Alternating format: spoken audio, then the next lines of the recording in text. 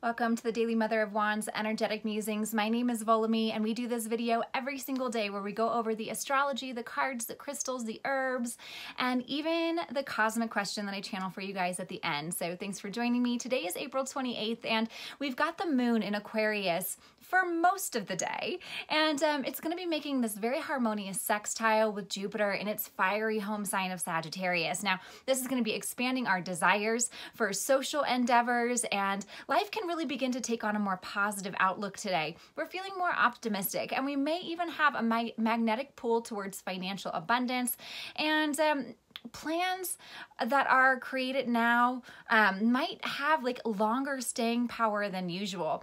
Around 4:11 p.m. Mountain Time, the moon is going to move into Pisces, which it likes being in.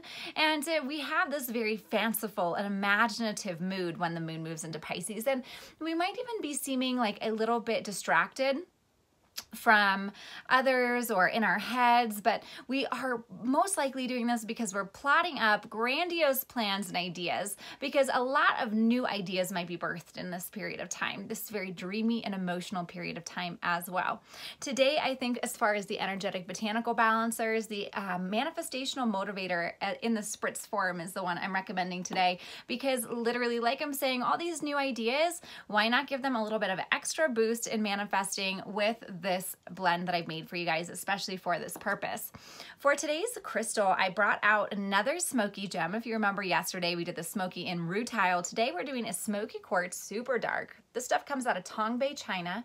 This is smoky quartz with, you see these little garnets? Those are spessartine garnets growing on the side, the most orange of all the garnets. Now, why did I pick this one? Well, because it helps to clean and refine anything that's happening when we are out there daydreaming with this moon in Pisces. We might get all these ideas and our mind might kick in like, but could you even? Can we even? We might try to block ourselves. And the smoky quartz is going to keep that from happening, as well as the spessartine garnet is going to give this extra boost to our willpower to really go out and manifest these visions that we're creating in this period of time. So when I pulled today, I pulled from the Abundance and the Law of Attraction Oracle deck, I believe it's called. And both of them, of course, have to do with money because they're about money and the law of attraction. But the first one that I noticed was this one. Money isn't everything, but you're right when you think money isn't everything. You certainly do not need money to have joy in your experience, but in your society, there is so much of what you live that is tied up to money in some way. Most of you associate money with freedom. And since freedom is a basic tenet of your being, then coming into alignment with money will help you to establish a balanced footing that will be of value to you in all other aspects of your experience.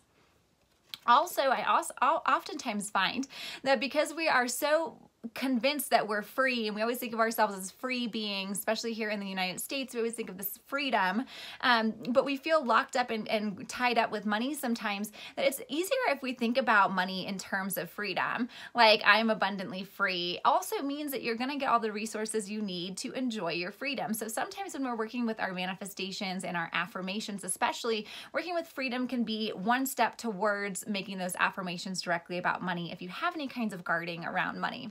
So this other one that came out was the physical me is materialized spirit. Some say that you should not want money at all because the desire for money is materialistic and not spiritual, but we want you to remember that you are here in this very physical world where spirit has materialized. You cannot separate yourself from the aspect of yourself that is spiritual, and while you are here in these bodies, you cannot separate yourselves from that which is physical or material. All of the magnificent things of a physical nature that are surrounding you are also spiritual in nature. Now, this card is really reminding us that we are spiritual as well as material beings, and we need all of these things for survival. And so why did I pull from the Money and Law of Attraction deck? Well, it's because it's sextiling with Jupiter, the planet of abundance, in the home sign of Sagittarius, which is also expansive and abundant. And it's meeting up with Aquarius, that Aquarian moon. And so oftentimes we have this idea, oh, well, I can't have money because it's not right. It's the root of evil. It's the whatever, all that crap. And honestly, just think about, today's cosmic question is, think about you as this beautiful being on your path of evolving and becoming more spiritually aware and having a deeper spiritual connection with all of life around you, being aware of how you're investing your money every single day, being aware of who you're voting for with your dollars at the grocery store, at your clothing rack, wherever it is that you're doing your shopping.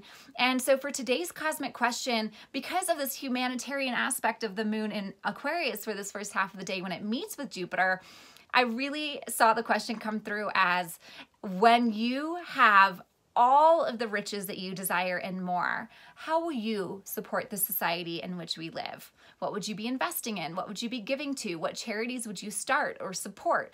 What ways would you give back to your local community or the world? And today, that's really the focus. What dream in there, breathe a little life into those visions, and do maybe some affirmations that let you know that that abundance is already on its way, is already meeting up with you now.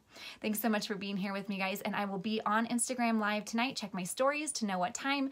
I'll be doing huge sales of all my crystals before I head out to Beltane Southwest. That's taking place in Eastern Albuquerque, I believe it is, in the mountains. If anyone's there, I will see you. And if not, get ready to be spammed with lots of outdoorsy photos, because me and my son are going to be hanging out in a tent all weekend. So thanks so much for joining me. And until next time, as always, I am sending so much bliss in your direction.